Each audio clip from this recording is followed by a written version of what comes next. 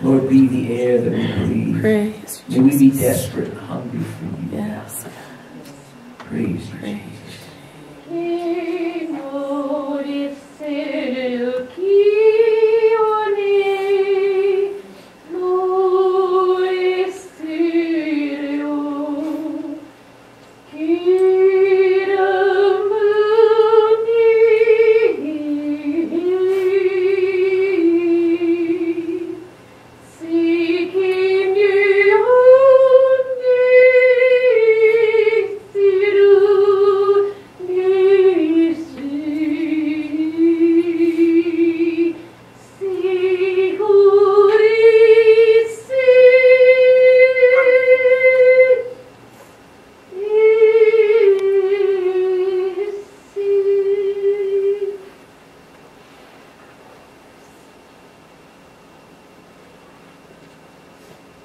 Children, as you search for purpose in life, as you seek and seek and seek to find things that you think are important to you, you're only going to find the true peace in me. Search for me, children, as you search for a hidden treasure. For I have many blessings to give you. Many, many things are ahead for you. But if you stay in me, I am going to deliver you. Praise you, Lord Jesus. Father God, we just praise you today, Lord. You are our sustainer, our provider, our healer, our deliverer, Father. Oh, we just praise you. And I need thee. Oh, I need thee. Every hour I need thee. Oh, bless me now, my Savior. I come to thee. I just want to challenge you. I want to talk about faith, and we're going to talk about putting God first. This month, in January, we're going to talk about putting God first in a lot of different areas in our lives. And so, if you want, take your shoes off, put your feet up on the chair. That way it makes it a lot easier for me to step on your toes. And we will be doing that this month. But today we're going to talk about faith. Putting God first in faith. And faith is an amazing thing. And there's a lot of people that don't have faith. As a matter of fact, in this country, in this generation, faith is rapidly decreasing. And it's not just because we've been burnt out. We've had pastors that have had moral failures that have messed us up, and we've had presidents that have had moral failures and political failures that have messed us up. We've had politicians make promises that they don't keep, and we've been used to seeing people say things that they never do. And for a lot of us, just our faith in humanity is pretty fried. And with that, there's a lack of faith in God. I really believe that the rise of atheism and the rise of religion not being taken seriously anymore in our society is because of the moral failures of predecessors. I believe that people quit believing and hoping when they constantly see failure in their lives. In order to really understand faith, the first thing we have to do, number one, to understand what faith is, we have to define it. So let's define it. And this is a problem. Most people in Christianity, this can lead into a big, long argument that never ends when we start talking about faith. But I want to read this, Hebrews 11:1. Faith is the confidence in what we hope for will actually happen. It gives us assurance about things we cannot see. Faith is the confidence that what we hope for will actually happen. It gives us assurance about the things we cannot see. Faith is not grounded in facts. That's where it gets kind of controversial. Now, we believe that there are a lot of facts that support the Word of God, and we believe there are a lot of facts within the Word of God that tell us how we should live our lives. But faith is not based in facts. Facts are completely opposite of faith sometimes. Sometimes your doctor might tell you something. He might say, hey, you're going down the hill. You're going to be gone in a month. And you might say, you know what? I don't think so. I believe in God. And in the face of the facts, your faith is greater than those facts. And when the doctor's checking up on you 3 months later, you say to him, I'm still here. See, faith is bigger than facts. And faith is believing with confidence in the things that we're hoping for. And the reason that a lot of Christians get ridiculed, and the reason that a lot of Christians get scorned, is because of faith. Because the world looks at facts and evidence and what they can see, and they go, this is scary. And somebody with a lot of faith goes, I'm not scared, bring it on. And they look at that person and go, you are crazy. Because you're believing in what you can't see. You're believing in something that's not there.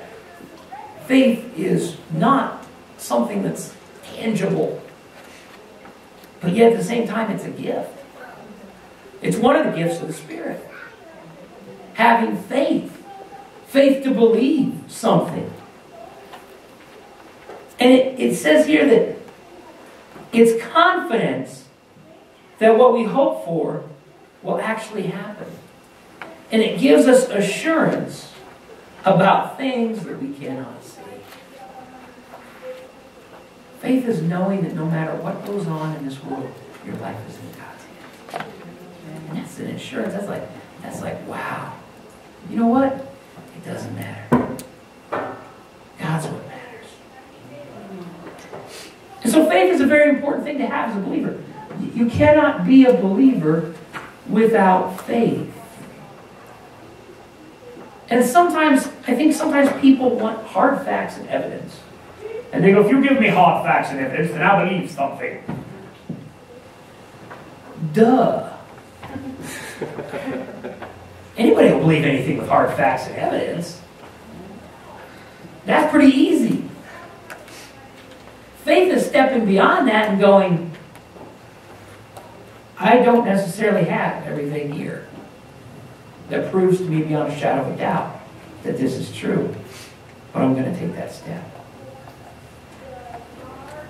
And when you put your faith in something, you manifest your faith in it, such as if you ask someone a question. If I'm going down the street and I'm driving down Century Boulevard and I say, hey, could you tell me where the nearest Taco Bell is? And a person looks at me and goes, and they start giving me instructions. I'm putting faith in what they say. My wife is putting faith in that I won't get lost listening to them. But that takes faith. When you ask your children a question, if you want an honest answer, you have to put some faith in them and the answer that they give you. It takes faith to do practically anything. Because if you look at statistics, some of you do jobs that are kind of dangerous. There's a good percentage of the fact that something could go wrong and you could die in a horrible accident. If you didn't have any faith in the fact that you could do your job, you wouldn't want to wake up in the morning and get out of bed. It takes faith to be an atheist.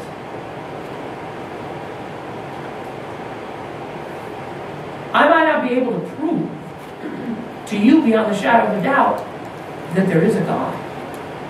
Well, you can't prove beyond the shadow of a doubt that there isn't one. So it takes faith to be an atheist. It takes faith to believe in science.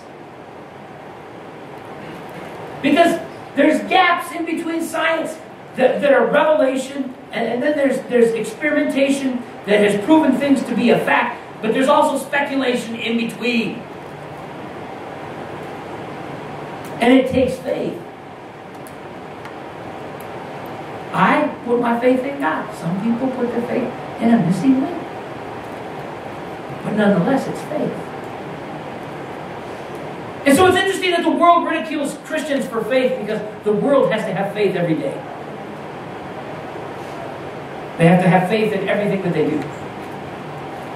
So faith is a part of our lives. Whether you accept it or not, whether you're religious or not religious, you need faith. Even George Michael said, you gotta have faith. But number 2, we are made right with God through faith. We're made right with God through faith. Wearing long dresses, our hair in a bun, no makeup. No, thank God we're not made right with God that way. I don't look good in a dress. We're made right with God by faith, by believing that the blood of Christ is our righteousness. Not with the filthy rags that we have. Not with the, let me put it this way. If you were opening an art gallery and you wanted one of the masterpieces through history and time that has been displayed, like you wanted the Mona Lisa, or you wanted Vincent van Gogh, you wanted something that was amazing to blow people away, would you say, rather than that, I'm going to have a 3-year-old scribble with crayons on a piece of paper? Is the equivalent of scribblings from a 3-year-old on a piece of paper, is that the equivalent of a masterpiece? No. The Bible says our righteousness is filthy rags, and what it basically states is we're scribbling on pieces of paper with 3-year-olds. And we can't get close to that masterpiece level. We couldn't make ourselves right. And because of that, Jesus had to take our place and make us right. Romans 3:27-28 says, can we boast then that we have done anything to be accepted by God? No. Because our acquittal is not based on obeying the law, it's based on faith. So we're made right with God through faith, and not by obeying the law. Now, these are the scriptures that got Martin Luther to thinking. Because at one time the church was saying, if you want to be made right with God, all you have to do is pay us 30 pieces of gold and we will write you a pardon for your sins. Absolution. If you can't afford that, we would be more than happy to torture you until your debt is paid. Would you like a religion like that? Sounds like a lot of fun. Faith, what Jesus did on the cross, is the only way to be made right with God. So number 3. The purpose of faith is complete and utter trust in God and His goodness. The purpose of faith is complete and utter trust in God and His goodness. Now, we do everything to combat that. We do. Everything about our society is the opposite of faith. I hate to say that, but it's true. You even hear a practical message. And practical messages are good, and they appeal to our logic. but they're dumb. And somebody gets up there and says, well, let me tell you a story. There was a man in a flood. He was waiting to be rescued, and he asked God to rescue him. And a boat came by, and then another boat, and then a helicopter. When he died, he said, God, why didn't you rescue me? And God said, I sent you 2 boats and a helicopter. See, people, be practical. Don't trust in God. And see, the point of that is, you got to look for God in the natural. And looking for God in the natural is basically saying, don't look for the supernatural. And then looking for God in the natural means also, if God doesn't show up in the natural, you got to hedge your bets. So guess what we do? We insure everything. We insure everything. We insure ourselves. We insure our cars. We insure our houses. Everything we can, we insure. Isn't that kind of weird? Life insurance, health insurance, home insurance, car insurance. And oh Lord, I'm just trusting in you. Lord, I'm trusting in you, and anything you can't do, Father, insurance will take care of. Thank you. And Lord, anything that insurance can't take care of, Father, I thank you for providing FEMA and our wonderful government. Lord, they love us so much, they will keep going into the hole and giving us stuff that they don't have so that we can continue to live lifestyles we don't need. Thank you, Jesus. There's not a lot of faith in our lives today. You think insurance is the only thing that we put our faith in? What about drugs? And I'm talking street drugs. Those are just recreation. I thought you can't watch television without a couple drug commercials every time there's a break. And it's always like, do you suffer from allergies? Yes, I do. Well, take this pill. It'll cure you of your allergies. And give you bleeding diarrhea, and your body parts will drop off. I think I'll take the allergies. Really, the side effects of some of these things, I love the ones that end in this, and in rare cases, death. I don't have the hiccups anymore. That's because you're dead. That pill killed you.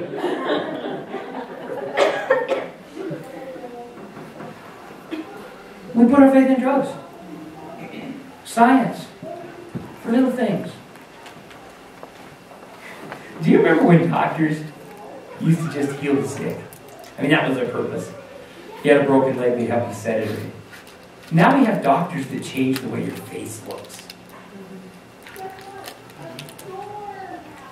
We have doctors that will give you a new nose if you don't like your old nose. They'll give you Botox so you can not express yourself for a while. They'll do everything. They'll give you new body parts. They'll make you look good. Maybe God made you the way you are for a purpose. Hallelujah, Jesus can use ugly. But you're not ugly. That's the thing, nobody's really ugly. Because beauty is subjective. You know what that means? That means somebody who's beautiful is ugly to somebody else. And so, you got to think about these things. All these things in our society basically take away, they chip away. Here's how to fix something. Go to a psychiatrist or watch Oprah, or everything takes away and chips away from our utter dependence on God. And we wonder why God doesn't intervene in our lives. We do. I had a friend that was pretty wealthy. And my friend had a ton of dough in the bank and he'd never spend it.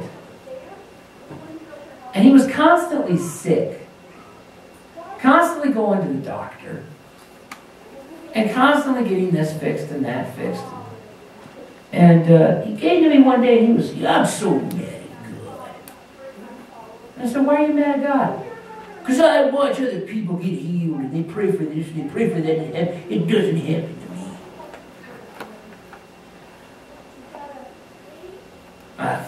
rich young ruler when he said it.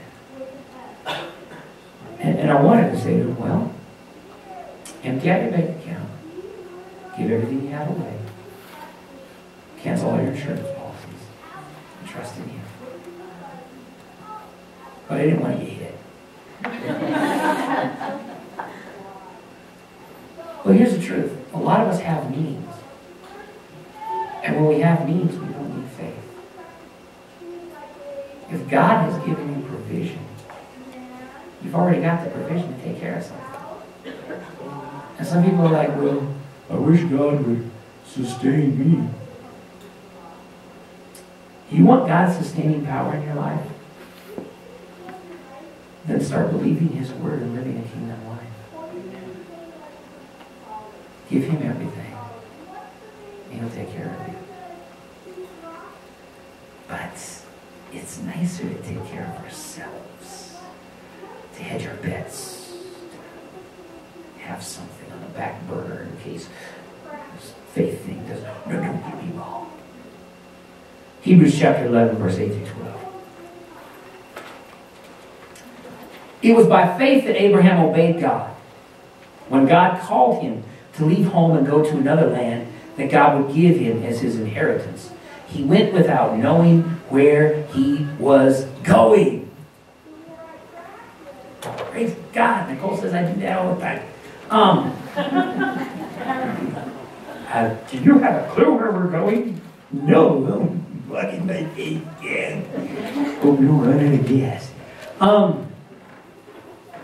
Abraham had everything. He was a wealthy man from a wealthy family. God said, uproot yourself. I'm sending you to a different place. It took a lot of faith. Abraham was very comfortable, and he could have been comfortable for the rest of his life. But there was a greater blessing waiting on the other side of his manifest faith.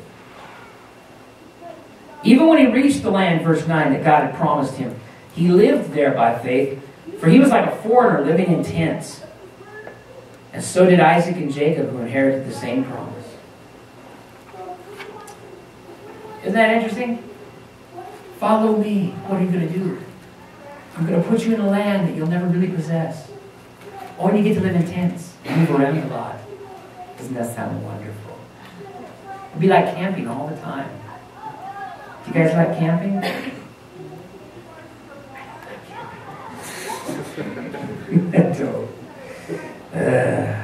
I like showers. That's what I like. Hot showers. Yeah. And camp showers are just useless because you're dirty and you're filthy. You walk into a dirty, filthy place, take a dirty, filthy shower, walk back out into dirty and filthy again. And some people bathe in the lakes. I went camping with a pastor up in Alaska, and he just had a bar of ivory soap because it floats or something like that. It wasn't tough. But he had this bar of soap that was floating. And he's in the lake washing himself and scrubbing and singing, and I'm like, I don't know if the fish like that. It was like, you know, this school of fish goes by while he's washing himself. And one of them's like, did we say something wrong? Did we swear? But yeah, just this constant feeling of this is my land of promise. This is my home, but I'm not going to get it. I'm not going to get it. Think about being promised children. And then all of a sudden you're 100 years old. You don't have the children that you've been promised. You don't have your own land. You don't have. But Abraham still had faith. He still trusted God. His children trusted God.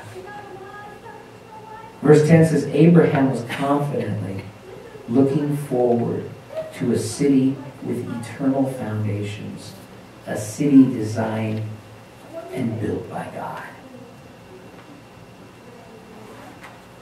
Let me let you in on a little secret. What we're doing here is practice. There is nothing here like what is to come. Nothing. And no matter how rich you get or how blessed you get, it doesn't compare to what God has waiting for you. That's why the Bible says, don't grow weary in well-doing. For in due season you'll reap a harvest, but it might not be down here. We have to keep doing the things God called us to do through faith, but we have to have eyes that are eternal, not eyes that are like, well, okay, if it doesn't work out, then I'm scrapping it. Abraham was waiting for a city built by God. It was by faith that even Sarah was able to have a child, though she was barren and was too old. She was 90. Man, that's old. I'm going to have a child. If you were 90 and you were having a kid, you wouldn't be too happy. Trust me. She believed that God would keep his promise. And so a whole nation came from this one man who was as good as dead. A nation with so many people, like the stars in the sky and the sand on the seashore, there's no way to count them. You're part of that nation. You're drafted in part. But still, you're part of those kids. And this is thousands of years later. We're still talking about him. That's what faith can do. This is my last point this morning. I'm going to ask you if you'll exercise your faith with us and join us on a 21-day Daniel fast. And before I get into reading this scripture, I did talk a little bit about this at length Sunday night.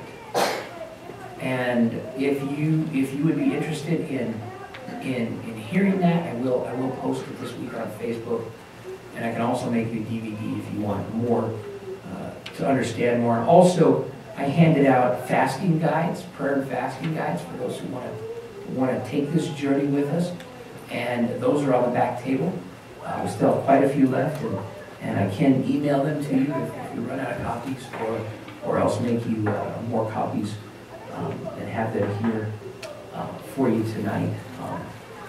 Also in your bulletin, you each got a card. That's a commitment card. If you're husband and wife, you can put both your names down. You can fill out these cards together. But I'm going to be collecting these at the end of the message. And if you don't have a bulletin, or if you didn't get one of these cards, there are some extra cards on the back table. And so I want you to be aware of that. But let's take a look at this, our scripture, Daniel, and we're looking at chapter 1, verses 8 through 16. Daniel, Meshach, Shadrach, and Abednego were 4 Hebrew children who were raised in Judaism. And when Babylon came and took the nation captive, the king was interested in having wisdom from every tradition that there was. Now, the kings back then highly believed and were very superstitious. They believed in magic, they believed in astrology, they believed in any kind of religion that there was. They kind of had a pantheon of gods. And so the king's court in Babylon was surrounded with all of these different religious perspectives. There were sorcerers and astrologers. There were priests from Baal worship. There were priests from Dagon worship. There were priests from different aspects of different cultures that had been captive.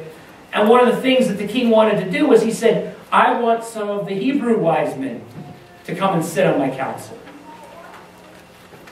So they looked for some godly young men who the Hebrews would consider godly and wise. And Daniel, Shadrach, Meshach, and Abednego were the 4 men that they chose.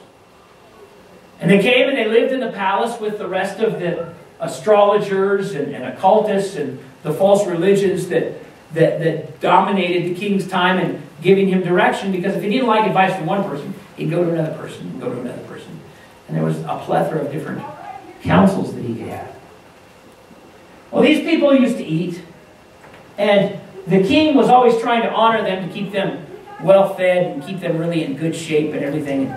And so they would get a lot of the foods that came from the king's table, the kind of the leftovers, but really good food, better than anybody else in the kingdom was getting. They would get, king might have a pig roast one night, and they would get half a pig the next day. And the king might have a big beef, and they'd get all this, and they'd get all that. And some of the food that the king would get was actually, some of it was food that had been sacrificed to idols too, and used in pagan worship. Now Daniel had a problem with this, because Daniel was a godly Jew. And one of the things that the Jews did was they ate a kosher diet. There are certain animals that they didn't eat to remain clean. And there are also certain things that they didn't eat as far as food sacrificed to idols. And so Daniel wanted to make a deal that would get him and his Hebrew brothers out of this situation where they were being caused to compromise. It said in verse 8, "But Daniel was determined not to defile himself by eating the food and wine given to them by the king. He asked the chief of staff for permission to not eat these unacceptable foods." Now God had given the chief of staff both respect and affection for Daniel. But he responded, "I'm afraid of the king, my lord the king, who has ordered that you eat his food and wine. If you become pale and thin compared to the other youths your age, I'm afraid the king will have me beheaded." And once again, we're talking about faith here. Daniel's taking a stand for faith. And what's the worldly perspective? You can't do that. You can't do that. This food is my insurance policy, because it keeps you guys looking healthy and good. You can't take that away from me. So, Daniel responded. He spoke with the attendant who had been appointed by the chief of staff to look after Daniel, Hananiah, Mishael, and Azariah, which those are the Hebrew names for Shadrach, Meshach, and Abednego. "Please test us for 10 days on a diet of vegetables and water," Daniel said. "At the end of the 10 days, see how we look compared to the other young men who are eating the king's food. Then make your decision in light of what you see." So the attendant agreed to Daniel's suggestion and tested them for 10 days. He said, "Okay, if you guys want to do this, I can do that. Because then I'll just tell you to go back to eating regular food and nobody will know anything. It'll be that big a deal." At the end of the 10 days, Daniel and his 3 friends looked healthier and better nourished than the young men who had been eating the food assigned by the king.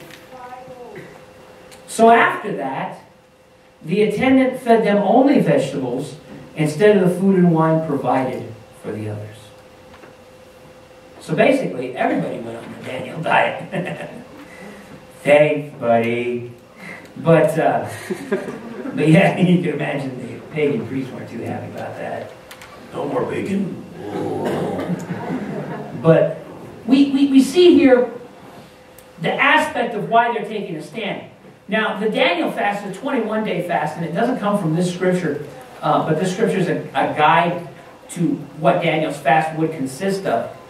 The Daniel fast comes from Daniel chapter 10, and it's where Daniel's waiting to hear from the Lord, and he's got this vision that troubles him. He doesn't know what to think of it, and so he begins to pray and to fast, and he says, "I ate no choice meats or wines during this time." And basically choice, a lot of people believe that means sweet. And so when a lot of people Daniel fast, here's what they do. No sweets, no meats. And if you can remember that, you're pretty much on your way, because that's basically what it is, essentially. Historically in our culture, there have been secular fasts for other reasons, and people have done things. How many of you remember the War on Terror? started after September 11th and how we were going to other countries fighting, went to Iraq. During that time, President Bush, his favorite treat were Reese's peanut butter cups. And he decided he wasn't going to have any more Reese's peanut butter cups as long as we were fighting that war. And so he cut them out. Now, that's a way of fasting. That's a form of fasting. And when we talk about the Daniel fast, if you want more information, I'm not going to go through all the tidbits and the information right now, but it is on the back table. A lot of people just eat vegetables and fruit and drink water. But some people might have different kind of diets, or some people might, you know something, to be honest with you, giving up food might not bug any of you. Might not bug some of you. You might go, oh, I could do that all day. I love fruits and veggies. Bring it on. Maybe for 21 days you need to do something else. Maybe you need to shut off the television. Maybe you need to stay off the internet. What?